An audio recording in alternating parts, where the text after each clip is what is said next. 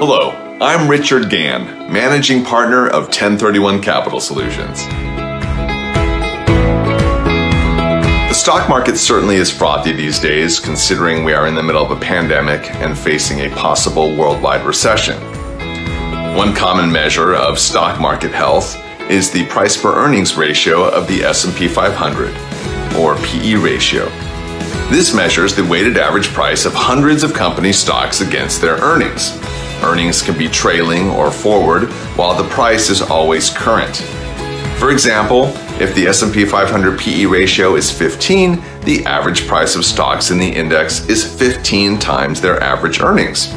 When a PE ratio goes up, it means that people are now willing to pay more money for a stock or index relative to its earnings. This metric for stocks is analogous to capitalization rates in real estate. A cap rate measures how much people are willing to pay for a type of property relative to its income. Now, of course, there are two important differences between PE ratios and cap rates. First, corporate earnings don't always translate into income for investors. And second, cap rates place the price on the bottom of the fraction bar, not the top. Let's come back to PE ratios. In February of 2020, just before the pandemic, the S&P 500's forward PE ratio hit 19 for the first time in 20 years. In September, the ratio hit 21.5. Why are people today willing to buy a stock on average for a price that is 21.5 times its earnings?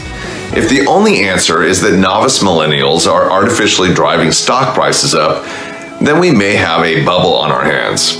Statistical analysis supports this view. According to JP Morgan, when this ratio has reached 21.5 in the past, the average subsequent 5-year return for the S&P 500 has been 0. This is not to suggest a complete causal relationship between PE ratios and 5-year stock returns, but the numbers are compelling. If you could go back in time with no other information other than forward PE ratios, you would sell your S&P 500 index fund every time the number hit 21.5. In real estate, we can flip cap rates to look like PE ratios. For example, according to the NAR, the national inverse cap rate for Class A apartments in the first half of 2020 was 18.5. In other words, institutions were willing to buy Class A apartments for 18.5 times their earnings, or more specifically, their net operating income. Knowing that real estate income is tax advantaged, that properties can be traded without recognizing capital gains, that Class A apartment revenues are historically stable, and that such properties have considerable intrinsic value, Why would a rational person pay more for an index of stocks than a portfolio of institutionally managed real estate? I don't know the answer, but I suspect a seasoned gambler could explain the rationale better than an economist. If you are interested in shifting from gambling to investing, please give 1031 Capital Solutions a call today. Thank you.